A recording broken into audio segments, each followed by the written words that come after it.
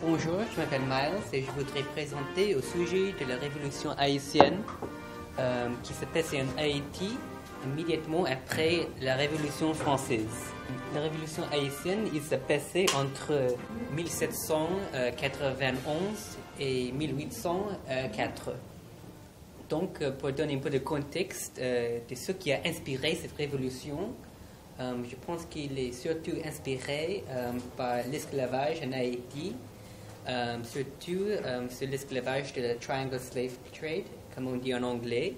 Le Triangle Slave Trade qui a commencé en Afrique avec le vol des Africaines et leur vente aux des colonies qui les a envoyées aux colonies dans l'Amérique du Sud, surtout en Haïti. Il y avait beaucoup de colonies dans l'Amérique du Sud, mais surtout la colonie d'Haïti avait un système d'esclavage qui était plus intense que dans les autres pays. Par exemple, l'Espagne, ils avaient beaucoup de colonies, mais parce qu'ils n'avaient plus de territoire et ils n'ont pas focalisé, ils n'ont pas donné beaucoup d'attention à leurs colonies. Mais parce que l'Haïti était la seule colonie de la France dans le Caraïbe, si on ne considère pas deux ou trois autres, c'était beaucoup plus intensif. Et la France investit beaucoup plus d'argent et des efforts pour coloniser l'Haïti. Surtout, ils ont colonisé l'Haïti pour faire de l'argent avec la production de sucre. Et ils ont vendu ce sucre en Europe. Avec les profits qu'ils ont créés, ils ont pu répéter ces processus d'esclavage, de vol de noix en Afrique, et puis la vente de ces noix et la production de sucre et de produits d'agriculture dans le Caraïbe, et puis la vente de ces produits en Europe. C'était surtout un système économique qui était bien sûr très cruel. Par exemple, il est estimé qu'entre 1 million et 5 millions de personnes sont mortes pendant le passage entre l'Afrique et l'Amérique du Sud. Et parfois, en cette époque, on voit peut-être des tensions entre les idéaux de la Révolution, comme la liberté, et puis les réalités économiques de faire de l'argent. Sur un côté, on a les demandes de faire de l'argent, de faire grandir l'Empire français, mais sur l'autre côté, on a les concerns humanitaires de faire cet argent d'une manière qui est éthique et qui ne fait pas beaucoup de cruauté. Et par exemple, en 1815, l'abbé Grégoire il a écrit un traité au sujet de l'esclavage.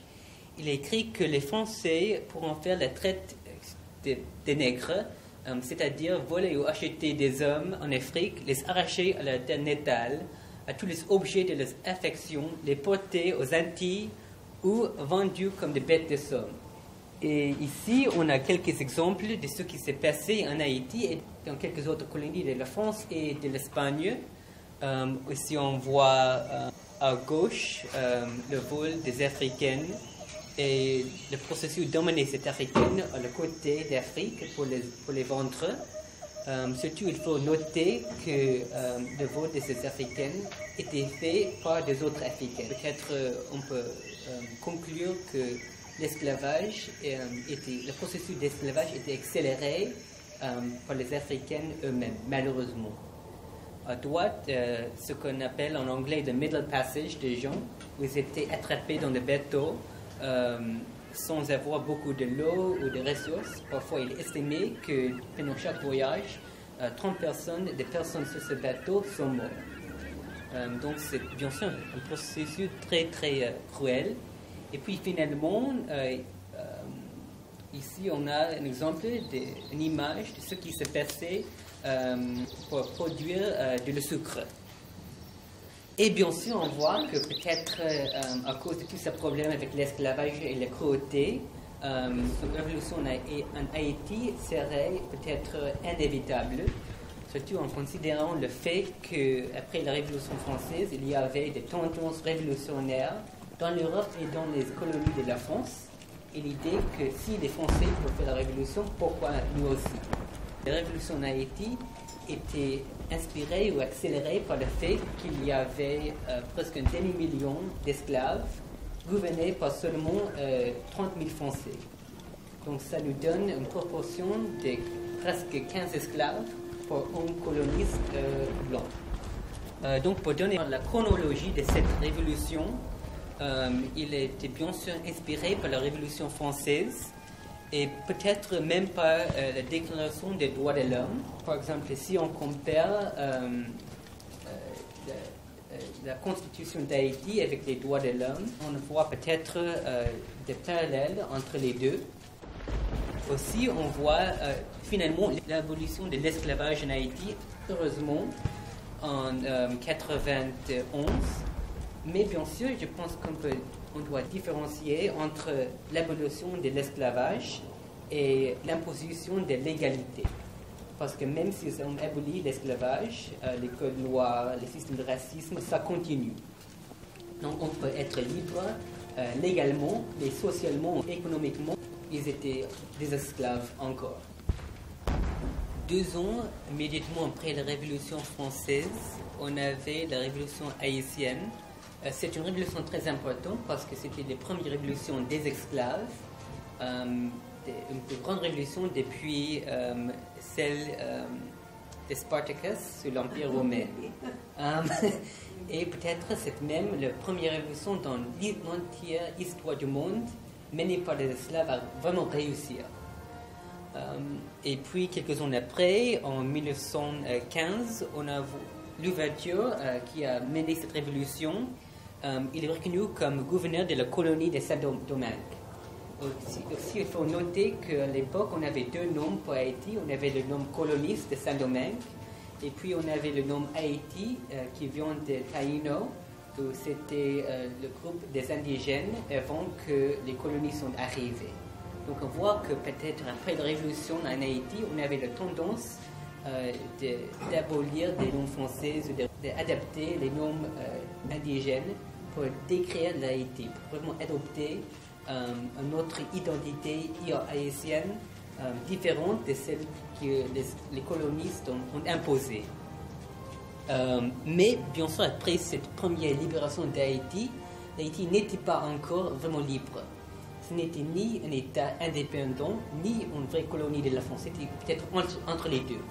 Parce que le gouvernement français, ils ont reconnu que l'ouverture était gouverneur d'Haïti, mais ils n'ont pas dit que l'Haïti est maintenant libre. Et puis, après l'arrivée de Napoléon, il a essayé de renverser, parce que beaucoup des anciens colonistes en Haïti, ils sont retournés en France et ils ont dit à Napoléon, ils ont essayé de le convaincre de renverser son pays pour qu'ils peuvent rétablir les anciennes colonies. Quelques années après, on a l'arrivée de l'armée de Napoléon. Et c'était une conquête très cruelle. Napoléon, mené par ses hommes, il a réinstitué l'idée de la terre brûlée, c'est-à-dire qu'après qu'ils ont envahi son territoire, ils ont brûlé, ils ont détruit toutes les fermes, tous les produits agriculture, afin que la population haïtienne, afin qu'ils perdront toute leur capacité de vraiment combattre. Les Français ont vu que les Haïtiens, ils étaient expendables, on peut les remplacer. On ne peut pas remplacer la terre, mais on peut remplacer les Haïtiens avec 2 autres esclaves. Ici, on a une image faite à l'époque de l'invasion de Napoléon avec, je pense, 20 ou 30 000 hommes. C'est une grande expédition de Napoléon, peut-être une des plus grandes expéditions navales dans l'histoire de la France. Ici, on voit une quotation de Napoléon. Il dit que dans le parti que j'ai pris d'année entière à Saint-Domingue, le gouvernement des Noirs, j'ai moins été guidé par des considérations de commerce et de finances que par la nécessité d'étouffer dans tous les domaines du monde toute espèce d'inquiétude et de trouble. Le sceptre du nouveau monde serait tôt ou tard tombé aux mains des Noirs. je pense qu'on peut voir à l'époque une vraie crainte par les Blancs, même par les Américaines, que les esclaves étaient capables de se révolter. Par exemple, aux États-Unis, les Blancs avaient la peur que les Noirs ils seront capables de se révolter. Donc on voit beaucoup de racisme à cette époque. Et de côté, le côté économique qui inspire l'esclavage et le côté des idéaux de liberté et parfois qui sont parfois contradictoires. Et pendant cette deuxième partie de la Révolution, on avait la guerre qui recommence, beaucoup de guerres civiles, mais malheureusement, en 1802, on avait la capture de l'ouverture, malgré les promesses de Napoléon que l'ouverture serait libre s'il se rend à l'armée française. Malheureusement, il meurt quelques mois plus tard en prison. Mais malgré la défaite de l'ouverture, malgré beaucoup de difficultés et de guerres civiles, on avait la défaite de la France qui était causée par deux choses. Premièrement, la résistance haïtienne qui était très forte, inspirée par beaucoup de mémoires très cruelles de l'esclavage, mais aussi on avait beaucoup de maladies que l'armée française a attrapées parce qu'ils n'étaient pas bien assimilés au climat des tropiques. La France a mis sa défaite après la mort de presque 50 000 de ses soldats, de ses hommes, et bien sûr beaucoup des Haïtiennes, on ne sait pas le nombre, les chiffres exactement. Ici, on a une autre image de l'évasion de l'armée française. Quelques-uns de ces Blancs, ils sont retournés à la France ou ils sont allés aux États-Unis pour rétablir leurs plantations, leurs fermes dans le sud des États-Unis. Une traduction de l'esclavage de l'Haïti à l'esclavage qu'on voit aux États-Unis. L'ouverture a été considérée comme équivalente de Napoléon. Aussi, à droite, on a l'image de Napoléon en traversant les Alpes, une peinture très célébrée. Et puis, une autre image de l'époque de toute sa ouverture, décrit de la même manière. Et même dans une lettre de l'ouverture à Napoléon, il écrit il dit dans la lettre du premier des Noirs au premier des Blancs. Et c'est l'idée qu'il y avait peut-être une dualité et que l'ouverture était l'équivalente de Napoléon, l'ouverture roi des Noirs et Napoléon roi des Blancs.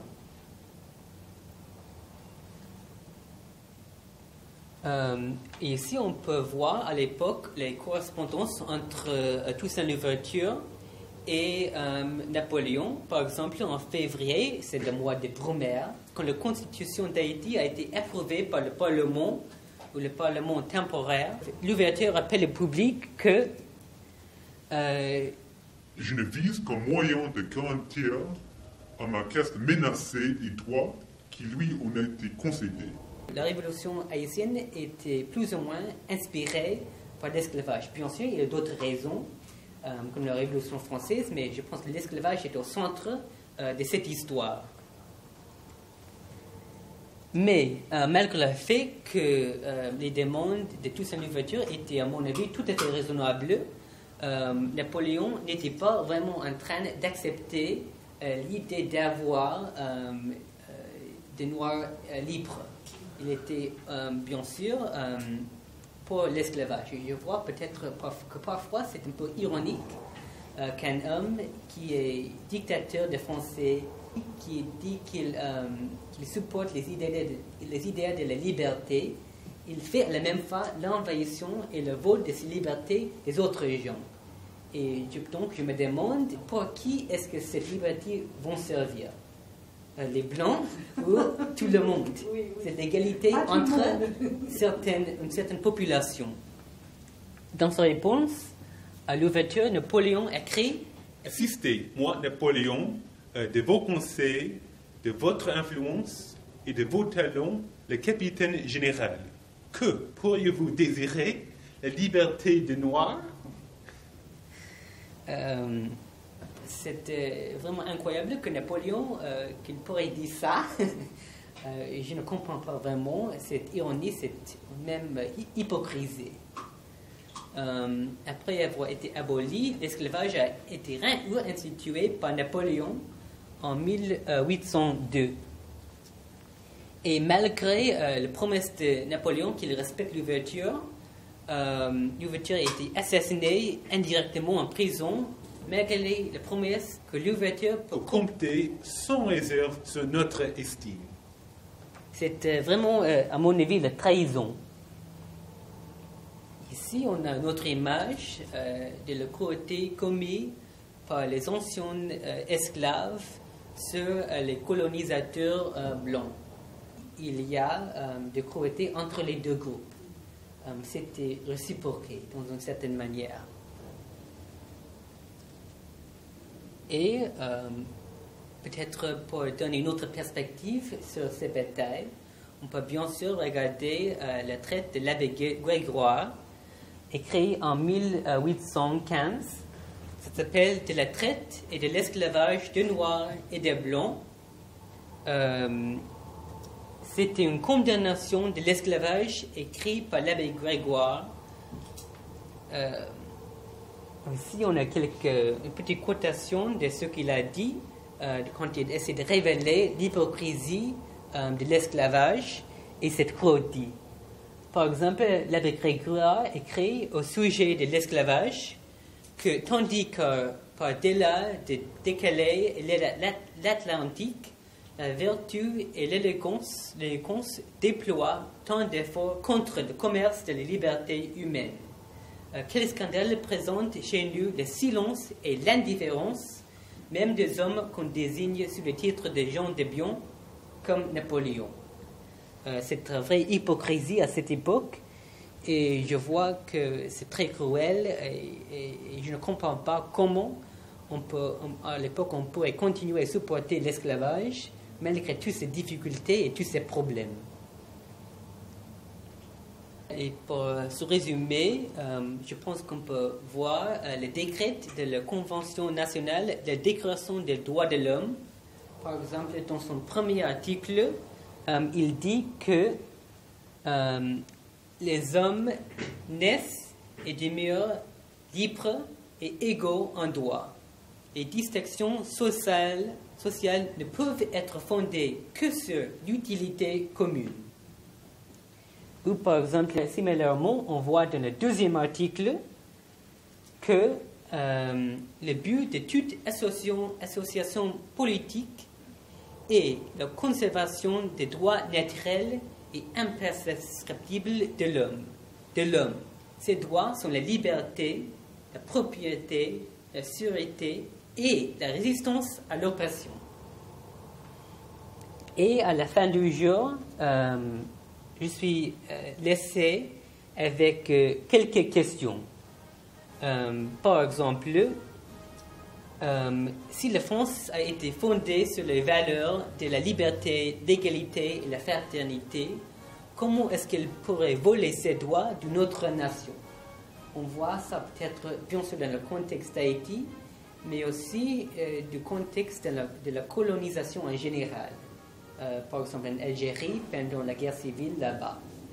Aussi, on peut demander comment est-ce que la France peut supporter l'esclavage quand elle prétendait à l'époque de supporter de la liberté. Et à mon avis, pour répéter, bien sûr, c'est à mon avis vraiment l'hypocrisie qui peut-être, ça peut même continuer aujourd'hui dans les années récentes, par exemple, bien sûr, en Algérie. J'ai entendu parler que presque 1 million de personnes sont mortes pendant la guerre civile. Pour terminer, on a ici une carte d'Haïti et on peut se demander une autre question à l'époque, est-il vrai que l'Haïti était bien prête pour la liberté? Parce que son population des anciens esclaves, ils n'avaient pas beaucoup de familiarité avec ce gouverner, où ils avaient beaucoup de mal à écrire, et la plupart de ces gens, ils n'ont pas parlé le français. Et on a ici peut-être la difficulté qu'on peut demander la liberté on peut demander la résistance, mais c'est toujours avec des difficultés. Et il y avait peut-être deux batailles. Il y a la bataille réelle, mais il y a aussi une bataille idéologique après que le pays est libre. Oui, on peut dire que l'Haïti est libre, mais économiquement ou socialement, elle a encore beaucoup de difficultés qui s'empêchent son développement pour devenir un vrai pays qui peut garantir la liberté d'éducation à toute son population. Je peux demander à vous, quelles sont vos questions?